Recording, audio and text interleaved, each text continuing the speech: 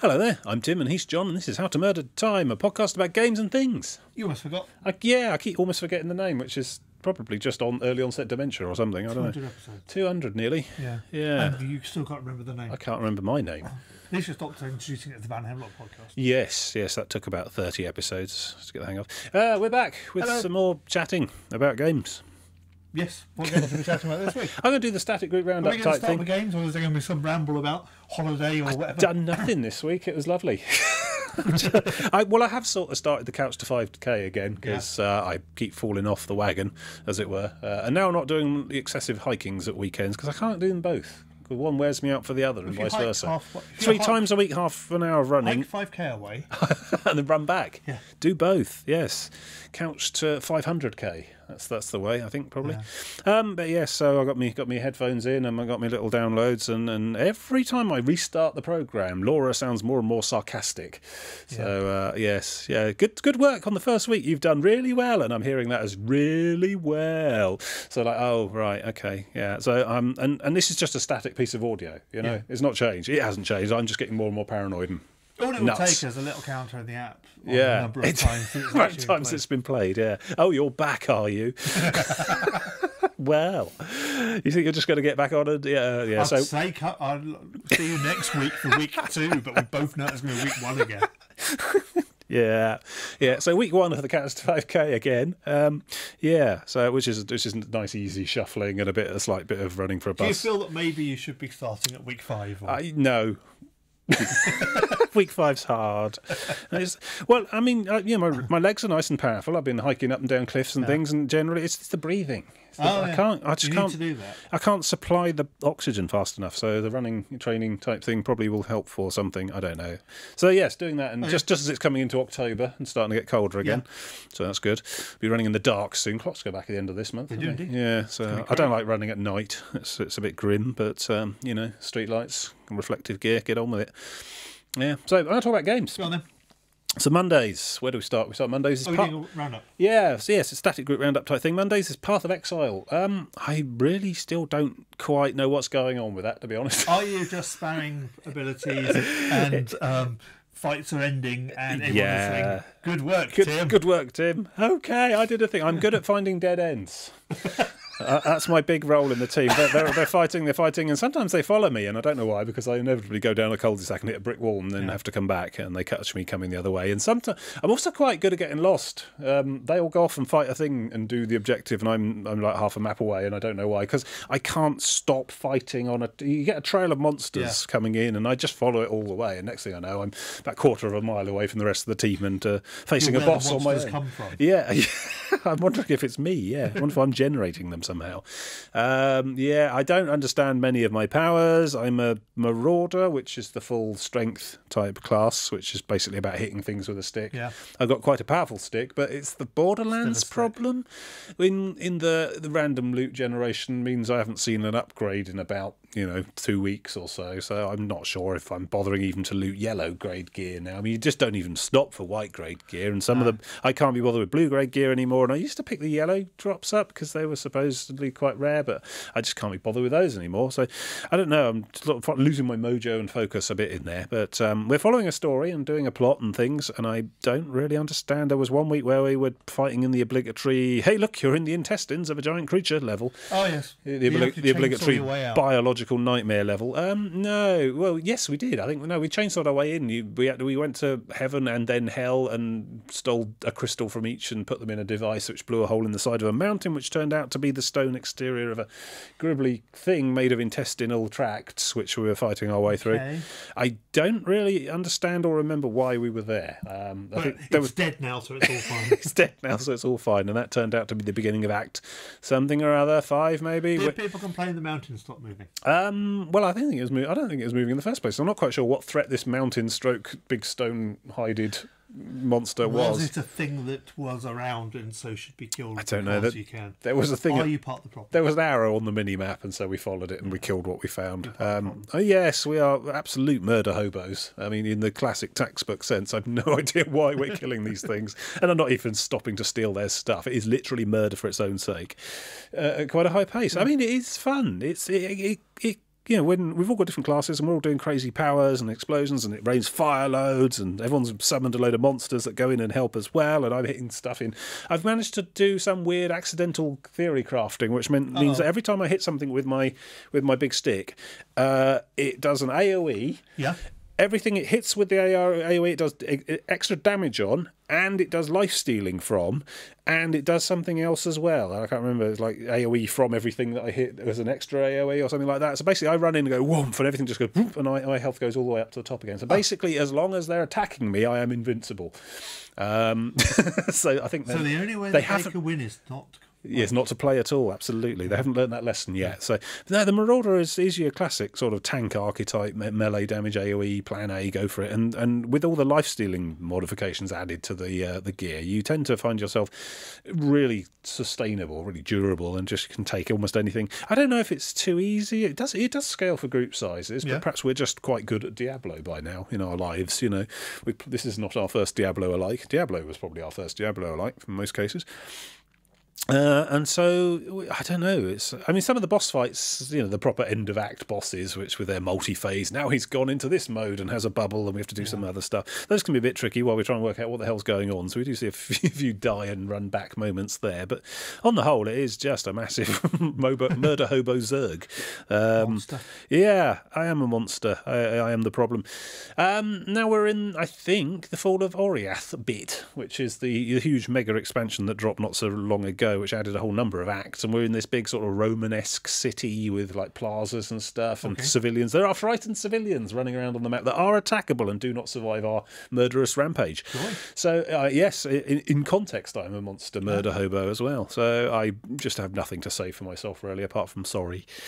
I don't know how much further it has to run plot-wise, or how many more weeks we're going to be playing anyway. Because how many more mountains need killing? Well, yeah, I still don't quite understand what that was about, but yes, we fought a god, and that made everything go dark. And I think we killed. Yes, last week we killed God, and now we're working for the devil, trying to rebuild God because there's some elder horror that's now unleashed on the world, and that was our fault. I have a question. Yeah, whose side are you on? I don't know anymore, really. Which are you the good guys, the bad guys, or the bad guys look at you and think, ooh?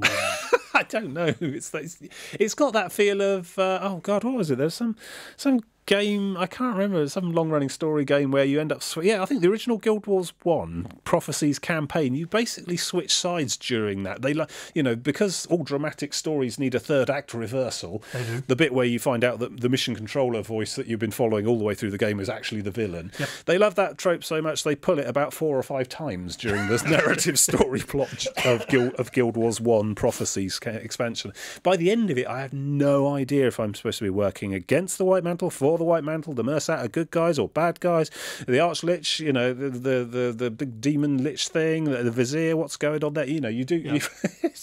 So if I've had the second or third one of those, you just think, whatever, point me at how many and where are they? And that's basically the attitude I brought with me to the start of Path of Exile, and it's not improved.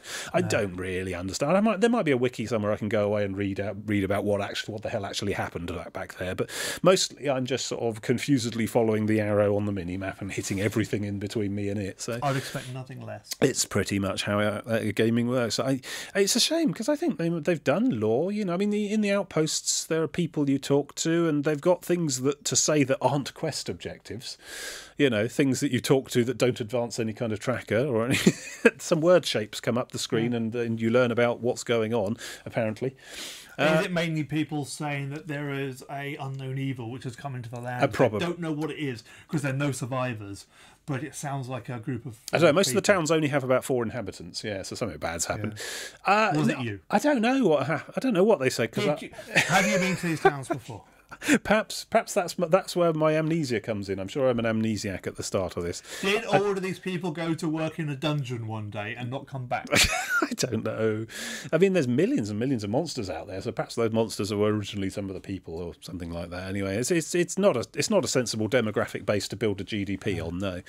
So it's kinetic, it's spectacular, and it is fun on the moment-to-moment gameplay. Obviously, a good Diablo clone is intrinsically fun. It's a good format. Click, click, click, explosions, loot, hooray!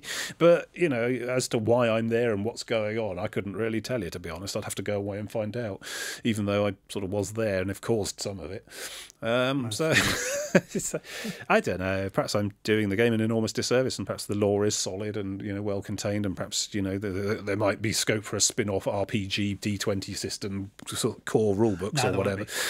I don't know. It's going to be so flimsy. Diablo, the role-playing game. No, I mean, yeah, it does the job. It's the scaffolding that holds up the sort of Wild West town frontages. You know, that kind of feel to it all. You know, you get the impression of being in a city, but it's all just porter cabins around the back. You know, it does the job. I'm enjoying it. Despite, you know, not really understanding what's going on or how most of my abilities work or what anyone else is doing. Some people can teleport. I'm trying to work out if the particle effects. I mean, most, at least, I think Tarag was saying, at least in a lot of other games, you have the game has the decency for the enemy's fire to be a different colour. I just don't know. The screen just suddenly erupts with raining flames, and I'm just going, right, all right, who did that? Someone own up. Who did that? Was it me? Am I supposed to stand under this one or not? Yeah, but it doesn't have friendly fire, which is just as bloody well, because pretty much at any given time, at least 3 of the team are doing something that fills the entire screen with pulsing. You know, can't be clever, be pretty. We had a fantastic particle effect going on in the early weeks, which didn't suddenly stopped happening, and we don't know why. Which was one where when every so often you hit something, and every single member of the team has about sort of 30 or 40 red radial darts fly out of them in all directions. It just and every time it happened, it was like watching fireworks. It's like, oh, mumble. You know, we were all very pleased with that. But then it suddenly stopped happening. We couldn't work out. We actually tried to work. We saw actually like, stop, everybody halt, and right now everybody work through your abilities one at a time. No, crossing them off a list. We couldn't work out where it was coming from, and then it just suddenly stopped happening after about week 2 or something. It might have been something to do with your leagues or your events, because when you create a new character in Path of Exile, you can do standard character, or you can create a character in one of these leagues, and what those are essentially is time-limited sort of challenge modes that expire, and you get bonus loot while doing them, and then when it ends, your character drops back into a standard character, and on you go. And I think that's the default character creation, but the trouble is, if you're doing that, you're not allowed to group. I think you can't group with people who aren't doing the same challenge league as you, because you're not allowed to twink stuff across or pass each other gear, that kind of thing. So it all got very complicated, and we're all on standard in the end. It's fun. I don't know about giving them any money. They haven't got anything I want particularly. It's entirely cosmetic. I think they've got bank tabs. I haven't filled one tab out of the 4 I've got so far. Really, I feel like I perhaps ought to donate them something. But have they got a PayPal or a Patreon or something? If you're just selling hats, it is all just glowing wings and stuff, and you know, bloody footprints that follow your character around, and that's all. It looks great, but bear in mind that this is an instance-based game where there's only going to be you and like 1 or 2 other players that you know already in the same place with you, or in the town hubs where you do see random people. Yeah, if you pick up grouping, I guess. I think that kind of cosmetic is for the sort of person who doesn't just click next on character creation. Yeah. There is no real character customization. You've got 6 basic classes. There's a 7th you can unlock later on, and the models for those they are gender locked, and there's just 1 model for each one. I mean, you can put different armor on to slightly customize them, and I suppose this go to the cash shop and buy some flaming eyes is about the only way you can make your character look unique. Because apart from the fact that all the cool ones everyone has, all the Marauders look the same because they are the same, you know, giant man holding a club type guy. So yeah, I don't know. But yeah, I'm enjoying it. I'm just, you know, it's very, very lightweight, very shallow. You know, it is a skeleton clicker, and it's fun for what it is. But I don't really see any. There'll be a week when we'll just decide not to carry on, and I'll just think, okay, and move on, and not really miss it at all. Completely forget. Yeah, not really remember I played it. So you know, it's not something that creates a lasting impression. I don't think for me. But I don't know. It's different horses for courses and all that. But yeah, so we're still playing that, but I've no idea why or how or where. I think I just about remember when, which is Mondays at 8:00. Apart from that, you know, then follows about 3 hours of mad clicking and giggling, and then after that, I don't know what happened just there. It's odd. Sounds like most of my Mondays. Yeah. So yeah, I'm not sure drinking heavily wouldn't help, to be honest. So Tuesdays is Elite Dangerous. Yay! Do you want to talk about a thing, actually? Because I'm going to do the entire week otherwise, and you're going to have nothing to say. Okay, I'll quickly talk about Minecraft. All right, yeah. I've been playing this new Minecraft game. Oh, Minecraft? Yeah. Okay. You'll mention How does that work? Well. Yes, I've been playing Age of Engineering, which is a mod. Age of Engineering? Which is a mod which does something which I really, really, really like. Yeah. It takes all the other mods and puts them in a proper progression. Oh, a bit like Regrowth. Well, no, but it puts them in a proper progression. So, in order to unlock IC2, Industrial Craft, you have to, I think, get through the Stone Age first, which is you have to make the set of stone tools. Because I sort of thought that's what they were aiming at with Regrowth, but it was a bit arbitrary in a lot of places. It's like, oh god, we got Britannia, how do we fit that in? Oh, okay, here. And so you do that, and then you use stuff in Industrial Craft. You need to be able to start making industrial crushers and things, get to the next bit, then over to the next bit. Yeah. And these mods will do the same sort of thing, but it doesn't matter because they're gated properly. So you can't just run ahead and get Ender IO in. Yeah. You have to go through to get to that point. So you always have a task to do. Well, that was one of the things I really appreciate. Because to be honest, I don't think I could play vanilla Minecraft anymore. You know, I've done with that, which essentially is just Lego building blocks, whatever. But the mod packs I like the best of the like Regrowth, I suppose, and to a lesser extent the Sky Factory 2 thing, 3, which give you a quest book and try and get you to do stuff in some kind of narrative order, which is how I've come to understand and learn to interact with games in general. Is a start, a middle, and an end, a series of objectives, and it's nice to have that kind of thing. Sky Factory, I think you'll agree, considering we're on the last page of the book, we're and nearly it's just there. a complete case of, oh crap, what have we got to do What's now? What's it got to do now? Yeah. Oh, we just got to do a billion IRF a tick. Okay, that's just one useless thing we're never going to use again. Yeah, we can do this. It's going to take 800 of this block and a lot of fiddling around, but yeah. How was the build going? I'm getting there. I made a start. But this actually, you're going to this point, like Industrial Craft, you're going to ignore nearly all of that the moment you get onto the next mod. But you'll have built it and used it to bootstrap up. Yeah. So what I'm doing is I'm making rooms of each mod. Okay, so it becomes a living museum of your progress through the ages. And gives you trophies when you get to the next age. Okay. Which are the things just placed down on your name on. It's quite interesting. It's a really nice little mod, I think. That sounds quite intelligent way to approach the hundreds of mods all in one mod pack type thing. They've made a lot of the recipes a lot harder. Yeah.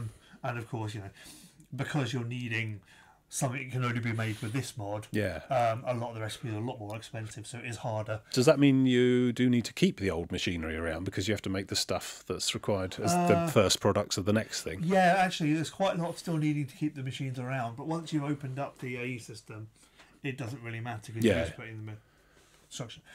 You also get to go to space. Oh, that sounds brilliant. Yeah, it's got the mod where you build a rocket and go into orbit, make a space station and go to the planets. And what they've cleverly done there... Is that Galacticraft? No, it's a different something one. Else. What they've cleverly done there is they've made it so that some of the ores are only available on some planets. So you have to go to them. Yeah, that sounds a very interesting thing, yeah. Yeah, so I'm really enjoying it. It is quite fun, and I'm not as far through it as I should be because I keep getting distracted on. Oh, look, I'm in a world. There's ground. Yeah, that's wow. I miss the ground. Yeah. So was that Age of Engineering? Yeah. You find that in the launcher, Curse launcher, Twitch launcher, whatever the hell is. Feed the Beast. Age of Engineering. Unfortunately, every time I say that, I keep thinking Guild of Dungeoneering and getting the theme music from that in my head. I'm thinking Age of Empires for some reason, but there you go. I don't have good theme music. Yeah, good point. So yeah, it's really good. I like it. Excellent. Good Minecraft tip there. Okay. I don't think I could really start another Minecraft world, to be honest. I think I had my fill with this bloody Sky Factory thing for now. There's be a pause between the end of Sky Factory and maybe there ever being another Minecraft video ever as well. I won't be sad when it finishes, let's put it that way. I'll be pleased. So okay, well, Tuesdays is Elite Dangerous. Talked a fair bit about that last week, but we went and poked Thargoids this week. I got a feeling the Thargoids actually watched this show because there was so many Thargoids going on Tuesday. A previously elusive race. Yeah.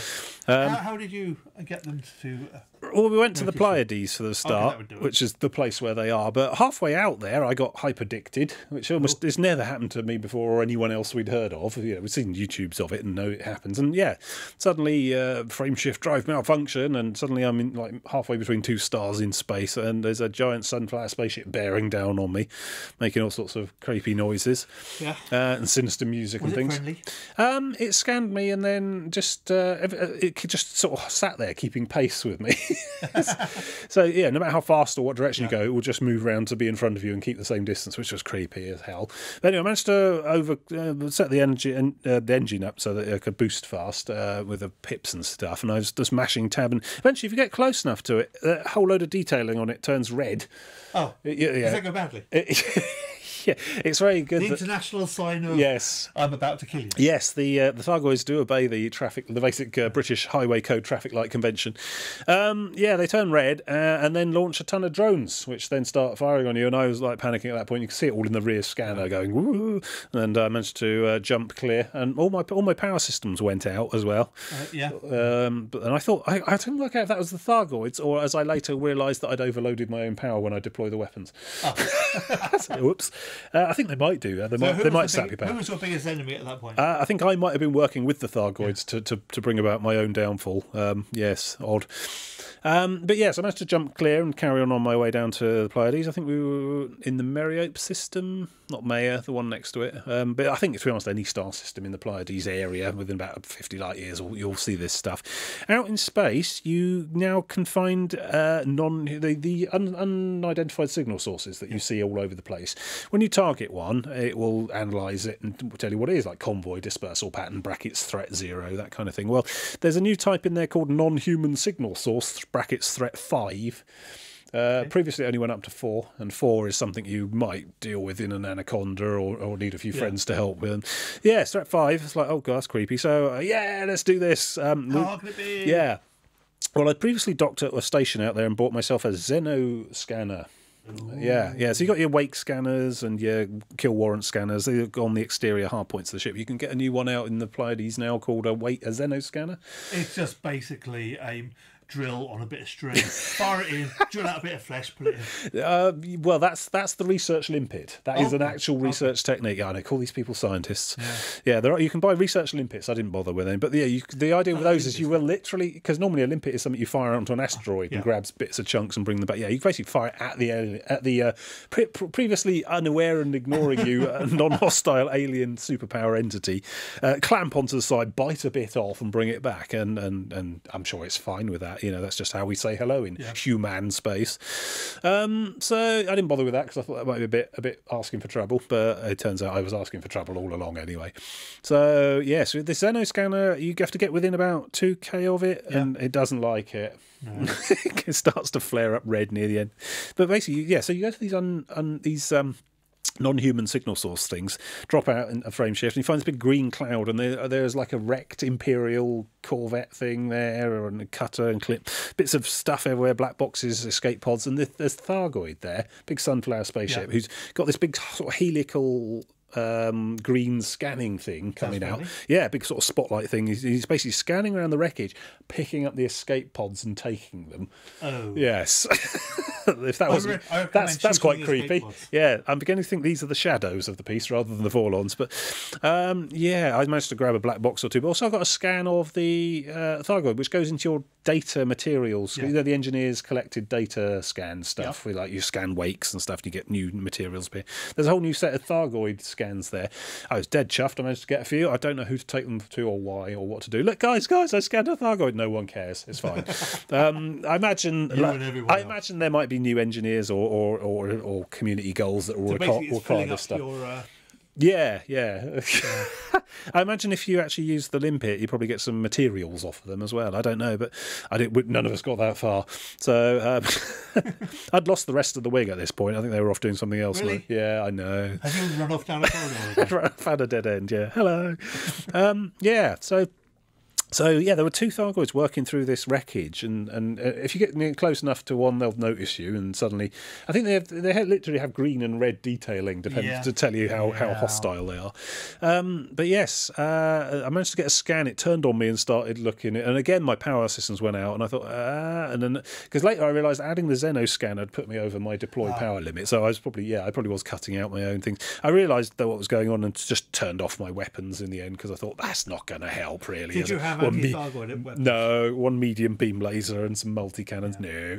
No. But no, apparently the anti-Thargoid missiles got nerfed. They did? Adapted?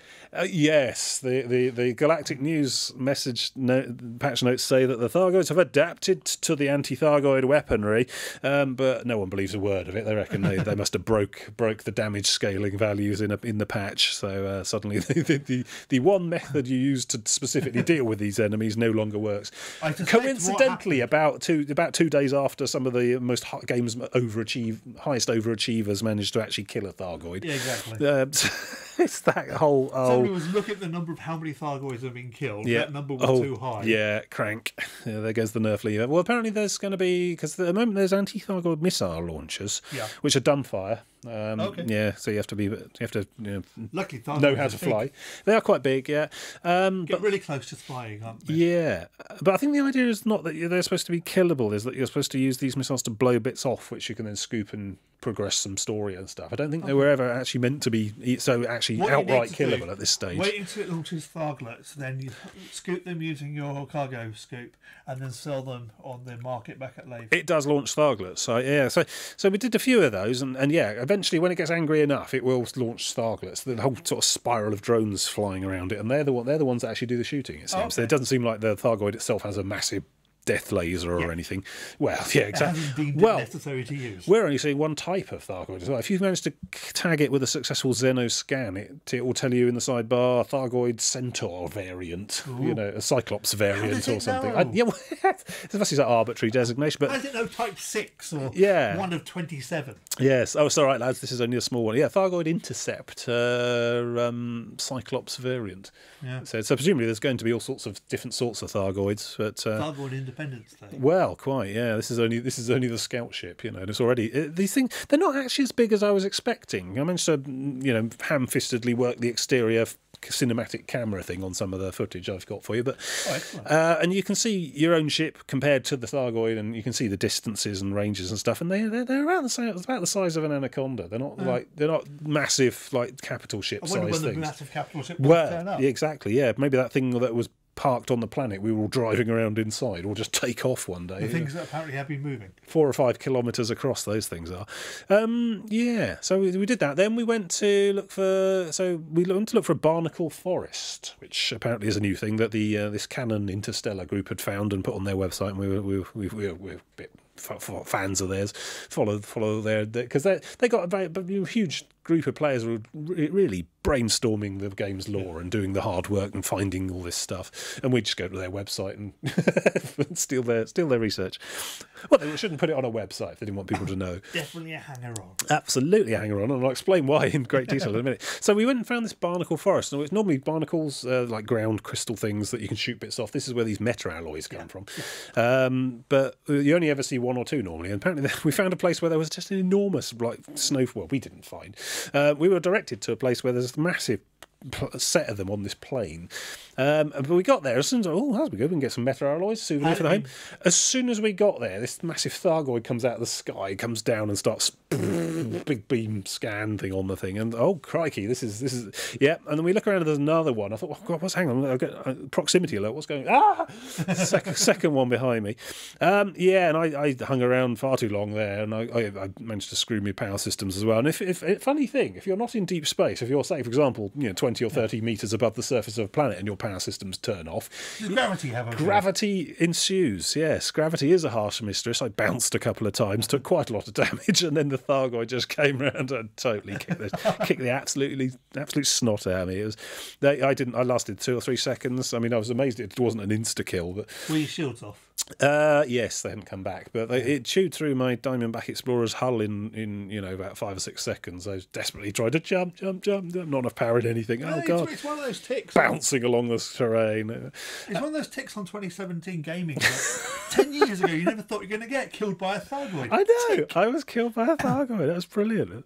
So dead. There's a rebuy screen. I was like, right, okay. I can only afford to do this another 90 times. And Unfortunately, you're 100,000 light years. No, no, we docked somewhere nearby. We went to the system to find these barnacles, and what this barnacle field, and in system was an object called the Gnosis, whatever, Gnosis.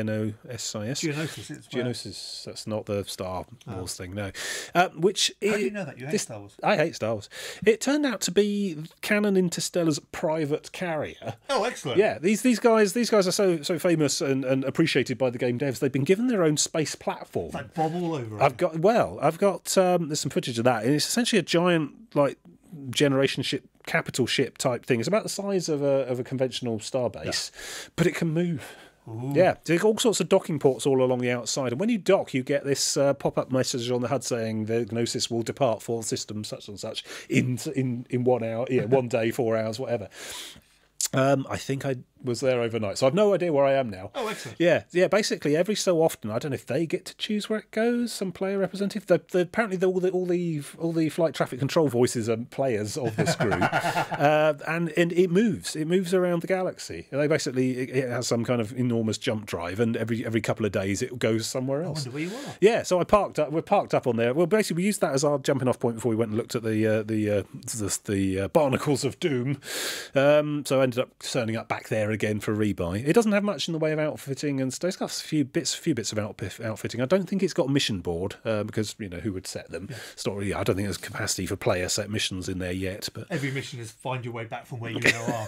Yeah, but you get a lot of warning. I mean, it tells you in the news and on when the docking screen and the little message of the day when you're in the station about where it's going next. Yeah. I think it had a flight plan logging the next couple that it was going to, and I just love that idea because I just don't know what to do most of the time. We go in there and we log in there on a Tuesday, and we'll generally go and do the community goal or whatever. But I just love the idea of logging in and just not knowing where the hell you're going to end up next. But almost certainly it'll be somewhere of interest to the people who are doing all the game research. so as a sort of little remora fish, I've decided to just hang on to this space station, see where it ends up. You do realise that inevitably this ends up with one day you ending up on a front line of a war.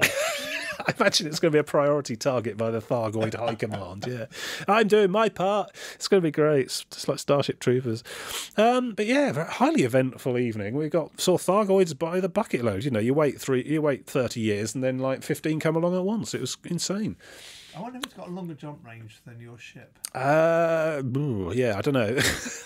Well, my ship is totally pimped for distance. I can do I wonder if it's got a longer jump range. So it could go somewhere where no one can get back from. Oh well, I guess I'll just have to stick around. I mean, I can always just blow myself up and take a sidewinder at Trevithick Dock. I don't see the rebuy screen often because I'm generally far too paranoid and careful. But I love the sort of booby trap it contains. There's two options on that screen. One is forfeit everything and start again in a sidewinder with 1,000 credits, and the other is pay for the replacement ship.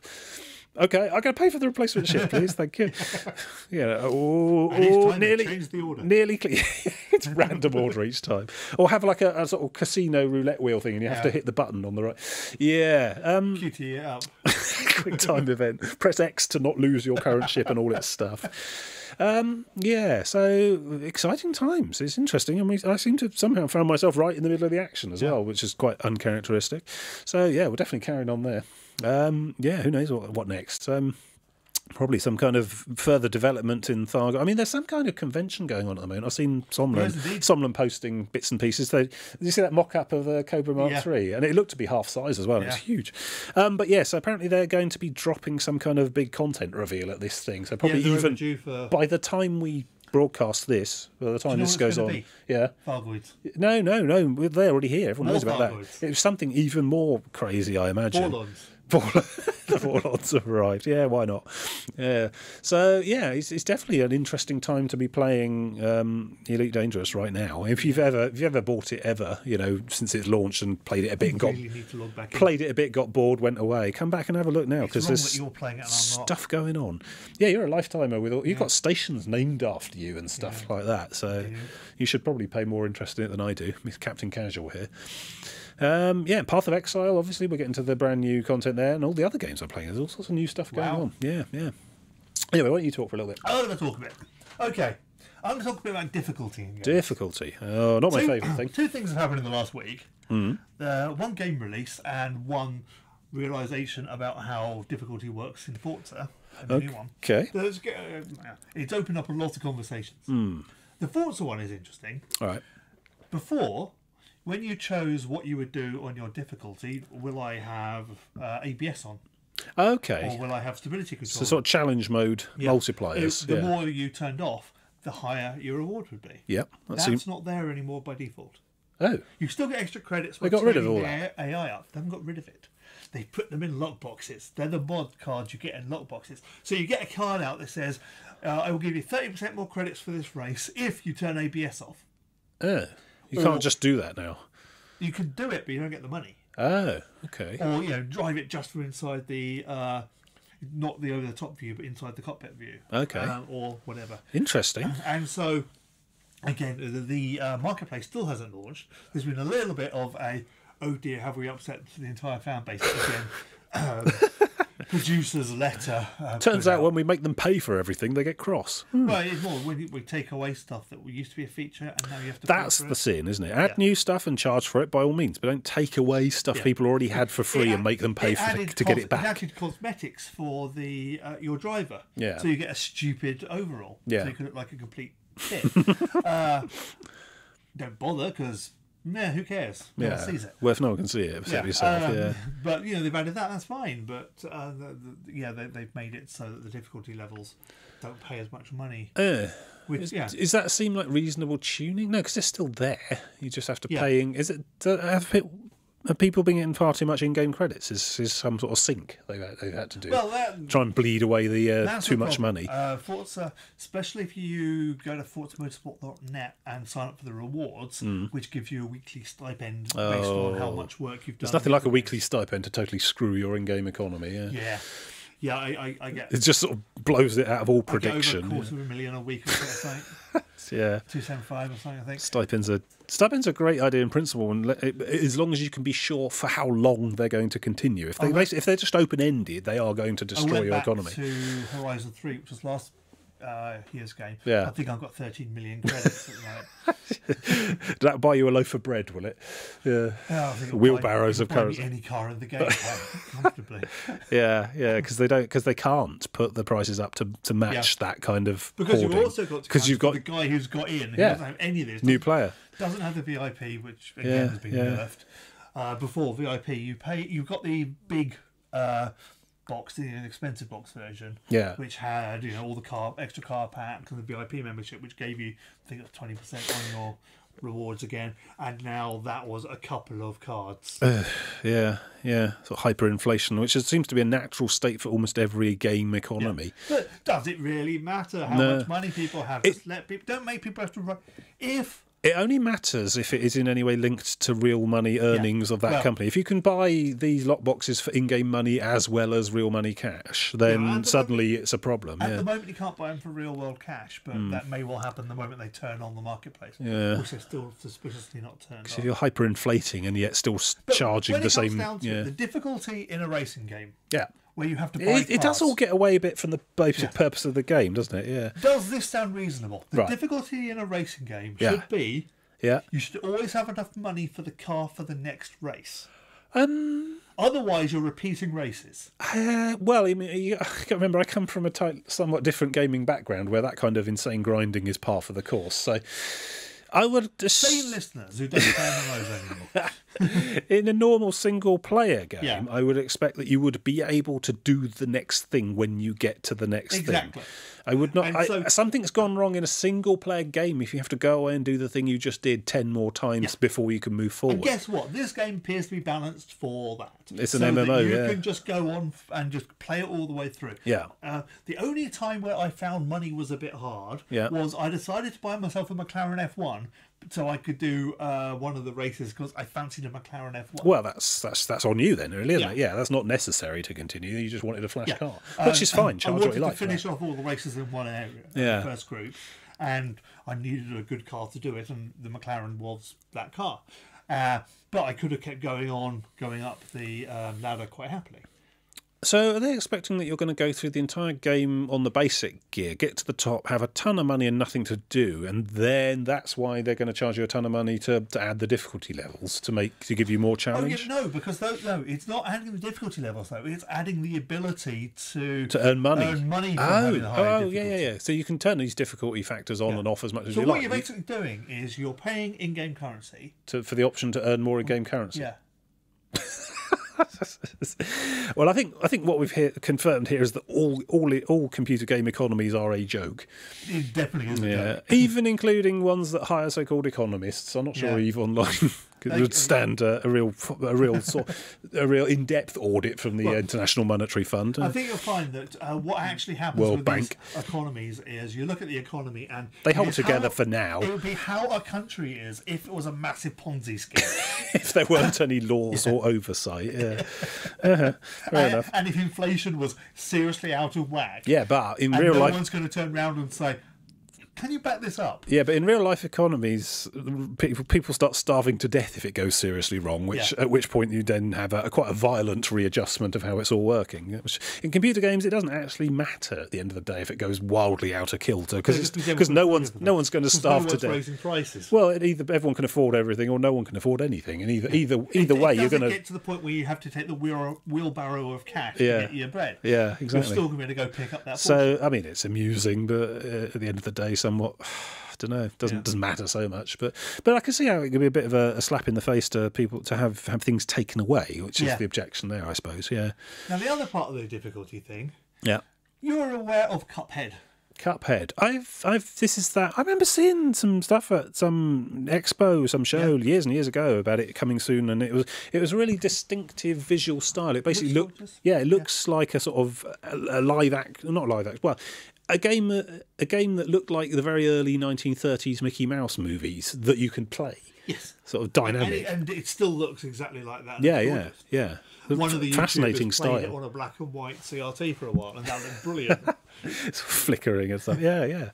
This visually distinctive platformer. Now I'm going to be very clear here and say, this is a game which I think looks gorgeous. And will never play. Okay. Because I don't like platformers and I don't like bastard hard. Oh yeah, I'm not going to. I'm not going to go near the damn. I think it looks interesting, but not my cup of tea. No. Now there's been a discussion about this on difficulty because it is really, really hard. Okay. There are two schools of thought on the difficulty. One is too easy. One is too hard. One is it is hard. Yeah. You should get good and be able to play it. It's designed for people who want to play a hard game. If you don't want to play a hard game, don't play it. That seems reasonable, actually. I don't have an objection there. And the second point of view is the developers should add an easy mode because the hard modes are all still going to be there, but it means more people will get to play it. Yeah, I'm not sure I hold with that. I mean, it seemed like the most egalitarian and diplomatic the most democratic way. Developers should attempt to cater to everyone's taste with increased flexibility and options. But at the end of the day, a developer is making a game developer wants to make. Yes. If the design intent is to make a very hard game, it is an artistic statement, and it definitely is an artistic statement. It's entirely their prerogative to do that. It's entirely my prerogative to decide, screw that, I can't be asked, and not buy it. And they'll live or die by how popular their game is, I suppose. But it's artistic integrity versus audience reach, isn't it? Profitability. And some very prominent game designers have said that all games should be accessible to everybody. And I'm not sure I agree with that either. I think that is going a bit far. I think games should be accessible to the people you're targeting, the people you're intending it to reach. Again, it is a discussion which came up with Dark Souls. It doesn't help also that should that have an easy mode? Well, also difficulty is not a set of three different options you pick at the start of a game. A difficulty is gaming skill is a very wide spectrum that has all sorts of different keys along. No, I'm getting confused with my metaphor. And difficulty is you can't just say easy, medium, hard and assume that covers everyone. Difficulty is a nebulous thing because there's harsh but fair difficulty, and there's completely randomly harsh difficulty. Or even literally impossible. Yeah. Some games, either through design or through bugs in history, have been uncompletable, unwinnable. Bloodborne is a game which is very, very harsh. It will kill you the moment you make a mistake. It will kill you. But it'll be very clear that if you make a mistake, you will die. It gives you the opportunity to learn and improve, then that seems reasonable. You do learn and you do improve, and it is really satisfying when you do. Yeah. And again, I think it would be rather disappointing if you just blast through it on easy mode. But take the new Assassin's Creed, which has a no combat mode, which enables you to go through and just look at the world. Just the story and the code, all the codex entries. Yeah, they had some sort of weird pretense of learning Egyptian culture and history and just stuff. Enjoy the world. Yeah. Seems a reasonable thing. And the other argument was Mass Effect. Should Mass Effect have a way where you can just play through it really easily and it just becomes a story? I can go a whole 10, 20 minutes in Skyrim without being attacked by anything and quite enjoy the walk in the countryside. And I sometimes find myself being, oh no, a dragon, I've got to get to do the combat thing again. If I'm not here for Skyrim that. had a pacifist mode where there was just nothing aggroed, that wouldn't actually hurt the game that much. Well, it sort of does. If you train up the illusion school of magic high enough, you've got a calm spell, which you basically cast on things, and it scrubs you off their aggro table and resets them to non-hostile. You just go around zapping stuff like that, and it's essentially pacifist mode, But I mean, people are free to make the games. Here's an interesting moral question then. Assuming you bought Cuphead, you've played it for an hour and thought, oh God, this is insane. This isn't what I signed up for. You either deliberately or accidentally have been tricked into buying a game that's far too hard for you and you're not enjoying it. Are you justified in invoking your Steam refund then within your 2 hours and just dumping it? Not because it's broken, not because it doesn't work, but because you don't like it. Because essentially you don't like it. Yeah, it's too difficult. I think you're incredibly justified in doing that. Yeah, and that is a risk of having a game which isn't for everyone. But a lot of people will think it's for everyone, find it isn't, get cross, and use the only recourse they have. Look at it and think, oh, that's a gorgeous cartoon. It's going to be fun. It's going to be easy, and then not have heard any of the. Well, you just go and watch someone who can play it on a Let's Play or YouTube or whatever. Twitch. I logged into my Xbox. Sitting there on the side was a big picture of Cuphead. I could click that and could buy the game. I could play it. Do you have a 2-hour refund thing on the Xbox? No. Just Steam. So.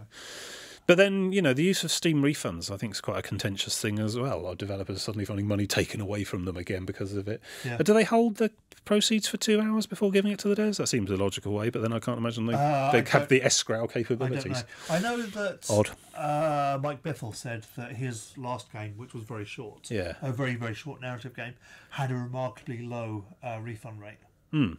People were gripped enough for the first 2 hours to let that expire. Not. You could complete it in the 2 hours. Oh, right. So you could actually complete it and give it back and get your money back, but hardly anyone was doing it. Yeah, it was a really, really tiny percentage. It's about expectation management, isn't it? I mean, I don't know if it's the people who make Cuphead's duty to point out, no, this really is a difficult game, because a lot of people will take that as a challenge. So, difficult, is it? Right, well, here I go. Oh, bloody hell, it is, yeah. Well, other people have said that, it's difficult, but not a nice difficult. It's not quite a fair difficult. Oh, well, it is, it's not really a binary thing, is it? Yeah. There's different ways it can be. There's one journalist who completed it and decided, no, it wasn't the thing that she liked. Got to the end of the game, fine, but it just wasn't fun. And that's by PewDiePie over it. That's a difficult, whatever. But that's a different thing, isn't it? It wasn't too difficult. She obviously completed it and then decided, she hadn't enjoyed it, which is a whole nother aspect. And the kind of rule of the internet is no one gets to tell anyone else that they're not having fun. Oh, exactly. But I mean, I sort of seen some of this all going on tangentially on news sites and whatever, and just thinking, I can't be bothered. So already just that reputation has put it off for me. I mean, I'm quite intrigued, I suppose, by the art style, but not enough to want to buy it or even bother watching a Let's Play. I suspect that at some point it's going to come up on the Humble Monthly Bundle or on there'll be a cheap version Xbox somewhere. Games with Gold or something, and then I will play it for 5 minutes and think, I was right for not buying this. Yeah, fair enough. Good. Like I say, expectation management. Cool. What are you up to? Well, I'm going to talk about Warframe, which isn't actually a static group, but I'm still playing that on and off throughout most weeks. I got another Warframe. Yes, not actually that bad. Not too bad. Right, so every planet in the solar system has a boss on one of the locations. It was an assassination mission. It's a boss fight. Some of them are pretty. Warframe? Are they in a Warframe? No. Some of them are just giant monsters or huge robots. And so those, boss fights you can, say a lot about. Some of them are pretty straightforward. Go in, shoot them lots, you win, hooray! I mean, I think one of the first bosses you come across is this robot thing, and you just have to. It's basically invulnerable, but it has 4 legs, giant stompy robot thing. You shoot its legs, and then it collapses, and then you shoot its body, and you do that 3 times, and you're done. It's not difficult. Yeah, it was another chap whose power is he just teleports a lot. which, makes it a bit trickier shooting him, but you can do it. Some of the bosses fights are enormously difficult, and I've ranted about them before, but each of them then drops a component blueprint of a warframe. And it's always the same warframe from the same boss, so you know where to go to farm. So the boss on the first planet, he's on Venus, and he drops there isn't one on Earth. Oh, there is one on Earth. Come back to that later. Anyway, he drops a piece of the Rhino warframe, and the Rhino warframe is this hugely sort of survivable tank one whose passive special abilities, he does ground shockwaves when he lands. I didn't think it was going to be the fast, nimble weaver. He does what it says on the tin, certainly, yeah. All the memetics stuff I've seen on the Warframe Reddit and forums is the Rhino always types in capitals. It's that kind of thing. Yeah. Rhino strong. Anyway, so if you wanted that warframe, you go to that boss and you fight that fight, and every time you kill the boss, you're guaranteed to get one of the blueprints, but there are 3 sorts. Okay. Yeah. So are you guaranteed to get a unique blueprint? No, you'll get the same one sometimes, and you can trade those with people. Okay, and so on.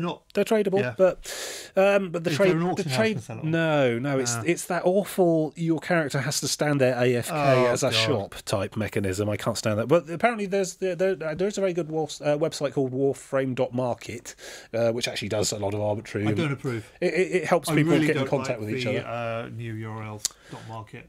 I don't know. I had to go to a .school site the other day for a martial arts thing, and it was horrible. Gosh, yes, crazy. Cats and dogs lying down together. Yeah. Anyway, so first time you get 1 in 3 chance of and you don't have any, so you get one that you don't have. Fine. Second time is 2 in 3 chance of getting the one you don't have. Anyway, but effectively after 9 visits, you're basically almost guaranteed to have all 3 parts. So that's not bad. 9, I can do that, and the actual mission's quite fun, and there's often reasons to be there anyway. You're leveling up other guns and stuff, so you want to go back to a lower level area, do it on a boss. That way you can farm the Warframe component as well. Okay, yeah. The materials you get, you're finding as clumps of resource throughout all the missions anyway. I haven't had to farm for those. I've had way more than I needed to make the Warframe I had, so that was okay. So once you've got all 3 of those, you make these 3 parts: a systems, a chassis, and a neuroptics. And once you've got all 3 of those, you then go to the in-game shop, market, terminal thing, which is the cash shop, but also sells stuff for in-game currency. And you can buy the blueprint, which assembles those 3 pieces together, and boom, there you go, new Warframe, new class. So the one I got is called Frost. It has all sorts of ice powers as its abilities. I think its passive ability is that if you're hit in melee, you have a chance of freezing the thing that hit you. Nice. Which is good, yeah. I think its number 1 ability is a sort of just a straight blast them with an ice blast type thing. It does a sort of a line of jagged ice spikes out from him as number 2. Number 3 is a snow globe ability, which does this giant... Just shake it and there's little village in there. It does. It creates this big orb around you of swirling blizzard, and I think anything that comes into there gets wailed on for ice. It stays put though. You run off and it'll just stay there whirling away. I don't think it times out either. It's quite interesting. These all cost energy, which you're collecting as you go. I don't even know what the 4th one does. It's called Avalanche, and I only just unlocked it. I didn't get a chance to push the button. I suspect yes, it might do something with snow. I don't know. But it's interesting in that it does genuinely change, because I thought it'd all be just little cosmetic twinkles and, fundamentally the game is the same, but it does seem to change up how you play quite a bit. I've gotten really used to the Excalibur Warframe's abilities, that sort of dash in with the sword. So basically the Warframes are classes? They are classes, yes. Each Warframe has 1 passive ability and 4 active abilities powered by energy that you find throughout the 1 to 4 keys. I mean, and the thing with Excalibur is its passive ability is bonus damage with swords. Okay. Which obviously means that when you're playing Excalibur, you're always going to have a sword for melee. Yeah. Now, that means that now I've got a Frost Warframe, I can try, and I'm levelling that up, I can try stuff that isn't swords, like daggers or hammers or staffs. There's whips, I think. There's all sorts of different sorts of melee options. Assault. There's double daggers, there's all sorts of things. And yeah, you can still use the swords if you like, but now I can try all sorts of other things as well. So it does change the game up in interesting ways. Each of these Warframes are quite considerably different. I talk about the Octavia Warframe. It takes quite a rigmarole to get hold of it from some of the high-end planets, but it's a bard. Okay. It comes with a bunch of musical themed abilities. Well, it is a sort of techno bard thing. It's plays Magic Carpet Ride all well, it can do. This is the clever thing. You remember Lord of the Rings Online with its ABC files? Yes. So the Octavia Warframe, once you've got it, you when you're fiddling around in the equipping screen, you can pull up this extra interface, which is a 64-step sequencer. Ooh. Yeah, with about 8 different tracks. You've got the different drum track, melody, bass and stuff, and you have to actually add Pip's notes in there. You can literally compose using using the old style mod sequencer thing, the music you want to play in the mission. And if you go to YouTube and look for Octavia songs, look for the word Mandochord, which is the sort of in-game name for this musical weapon thing. It's like a big sort of swirling set of notes on the forearm that go around in a sort of neon thing as you're running through. It's all very techno, all very Daft Punk. The whole game is essentially Daft Punk the musical, but you get this. Yeah, you can basically make your own music, and that's not because you could do that in a few other games. I think, famously, Lord of the Rings Online does it. But this keys into gameplay in a way that I've not seen anywhere else in any other game. Once you start your music playing, it's locked to 120 beats per minute, and the beats work in game with. So basically, your whole team starts on the point. The Octavia will start playing the music, and if you do things in time with the music, you generate a buff. Oh, and it depends what you're doing. You can, if you crouch, you build up a stealth buff. If you jump, you build up a speed buff. I think if you shoot in time to the music, you gain gun damage buff, and that's really not going to be terribly practical at all. That's nice, I like that. But it's a really clever. Sort of like Patapon. There was another one. Yeah, Patapon. It's really clever idea. There was a dungeon one as well. Yeah. Dance of the Necromancers. Yes. Crypt of the Necro Dancer, isn't it? Yeah, that's the one. It's a sort of music time game. Yeah, so basically you've only built up a kind of musical game time thing. Of course, it doesn't work very well and is not terribly popular because everyone starts to try and put in Through the Fire and Flames by Dragon Force, and because no one can play the game to that kind of speed. Also, the problem is that the sequencer is locked to a pentatonic scale in D minor, which basically I think they've done this. So the reason they've done this is what happens if you've got 4 Octavias in your group and they're all playing different music. Yeah, okay. Yeah. So they have to sort of try and coordinate it so that it all doesn't discord constantly. Yeah. But that does mean that pretty much every popular beat combo song I've ever seen done on a YouTube has every 5th or 8th note or something just goes and is completely wrong because you haven't actually got the note you're after. So it's a sort of really clever idea that doesn't really work too well in a third-person shooter. It's your own music, people. Well, it comes with some songs already, I think, which are designed to work well with it. So, but I can't wait to get hold of that one. I mean, there's some interesting things with the different Warframes in there. There's one called Chroma, which I don't have, and basically, based on which cosmetic energy colour you choose, because you can colour the different parts of your Warframe, primary colour, secondary colour, detailing, the energy, which is the glowy bits. The colour you choose there determines what damage type you do. Oh, nice. What elemental damage type, radiation, fire, whatever, based on the colour your suit is. So how does that work in reality? I don't know. I mean, you tailor it to the kinds of enemies you're after, but you go into your character your character editor, and you choose a different colour, and off you go. You've suddenly got different coloured weapons. There's one called Equinox, which flips between a night mode and day mode, different roles. It's like they've done the basics with normal classes, and then decided to really just see what else, have a bit of fun with it, and see how far they can go. Some of them seem really interesting. Of course, the problem is I've only got 2 Warframe slots, and it's 12 platinum for another one. There you go. Yeah, I'm going to have to start paying them money if I want another one after Frost. I could delete an existing Warframe, but those are quite hard to come by, and a lot of work's gone into them. So I don't know. I think it's about 50 platinum for £5 or something like that. I don't know, something like that. So next to nothing. It's not huge, but I could see myself racking that up quite a lot if you get loads of them. Well, you have to buy extra gun slots as well, but the guns are less collectible. I'm quite happy to delete guns I've finished leveling and get new ones instead. But I don't want to be throwing Warframes away, so I'm going to need to start buying the slots, which is where they make the majority of their money, to be honest. And that seems fair. I probably will stump them some cash. But I'm enjoying the variation. I got a grenade launcher weapon as well. Ooh. And this thing, it's basically fires 5 grenades and then middle mouse button to detonate them. So you can lob them around corners and then and I'm just having all sorts of fun with lob shots on that. I thought it would be a gimmick weapon, but it's hugely powerful if you can make the blast hit. Yeah. And so it becomes a really skillful weapon to bounce them around corners and lob them over the top. And they've got a thing that shows enemies on the mini-map as well. So just having a lot of fun there. That's cool. Yeah. So I think Fridays is the tabletop simulator, but now I'm doing Pathfinder again. I've resurrected the old Kingmaker Pathfinder campaign. So we started our less kingmaking. Well, yes. I've decided to make the kingdom ruling thing as a background thing because it was just bogging down and turning into Excel spreadsheets online. So and we had a first trying to remember how combat works session this week, and it went quite well. So looking forward to that going forward. Which one of them died? Nobody died. Oh. Well, there's a really large party as well, 7-player party. The module's only designed for 4, so I'm having to do having to beef the encounters up on the fly, and it turns out it needs more beef. Add more 3 kobolds per battle. Add 3 more kobolds. Gotcha. You're an expert DM. I take your advice highly. And that's pretty much my week, really, at the moment. So busy. What about you? Have you got anything else? Have I got anything else? Not really, because I've mainly been not doing anything at all useful. Oh, fair enough. I did a bit of coding in Unity, but that doesn't really... Anything good? No. I've been learning the UI stuff because I didn't know the UI stuff. Yeah, cool. I wanted to make something, but I haven't made the thing, but I've learned the UI stuff. It's a good first step. It is. You're going to need a UI. Yeah. And I've been getting very annoyed at large downloads for games. Fine. They do that. Games are about 100 gig now, and it's getting a bit annoying. Yeah. Where will it end, this madness? Oh, yeah, Shadow of War, Mordor. There's been an extra Mordor. That's 100 gig, by the way. Wow.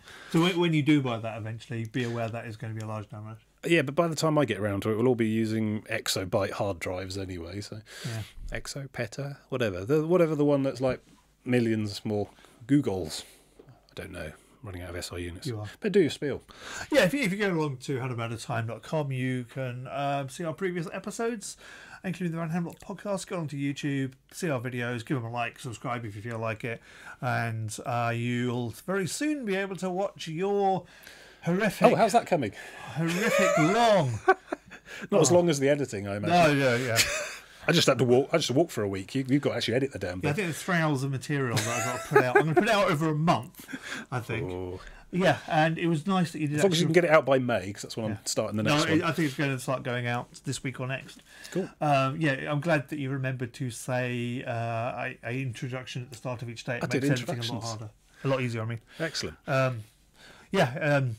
You didn't go quite as mad as I was expecting up until the point you started talking to the